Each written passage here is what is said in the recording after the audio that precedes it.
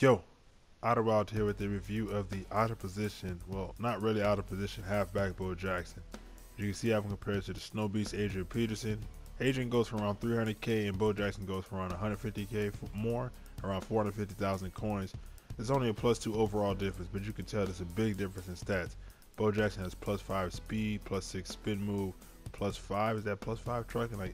He's pretty much better in every single stat. Maybe not for catching, but overall, Bo Jackson is a monster. Him and Barry are tied for the #1 running back.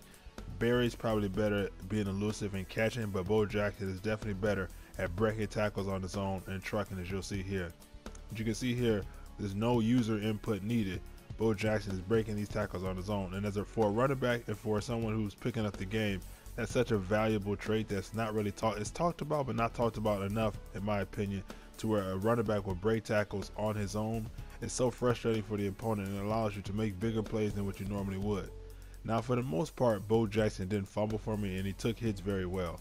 But there was this one game, as you can see here, he only fumbled for me twice, and they were both in the same game. As you can see here, I play on balance. That one was a little bit after the spin, but I just want to let you guys know that it is possible for him to fumble, even though he only fumbled twice in one game.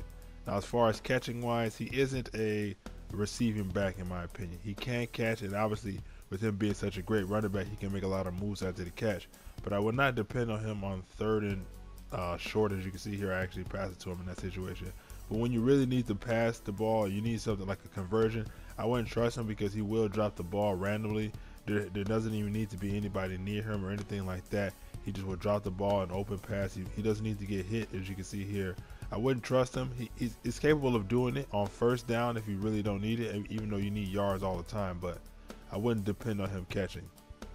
Now, trucking, you guys knew that trucking was going to be where he's going to shine, and he definitely does that.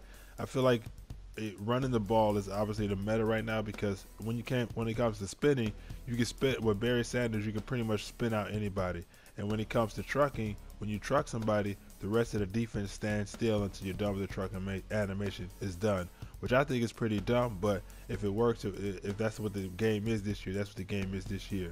For a top tier back, Bo Jackson or Barry Sanders is who you want. If you run to the outside with a lot of tosses and stretches, you probably want Barry Sanders.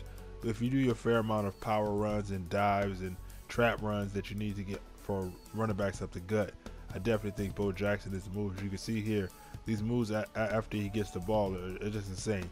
He can spin out just about anybody. He can stiff arm anybody. He can truck anybody. He can take hits from pretty much anybody. He doesn't really fumble a lot. There isn't much at fault with this Bo Jackson except for catching. If you do need a catching back, I do recommend go with Barry Sanders over him just for that reason. But overall, he's obviously worth his price. He's only 150k more than one of the better backs in the game, is Adrian Peterson. But I do think you should pick him up if you do have the coins for him. That's it for this video. See you guys around next time. Peace.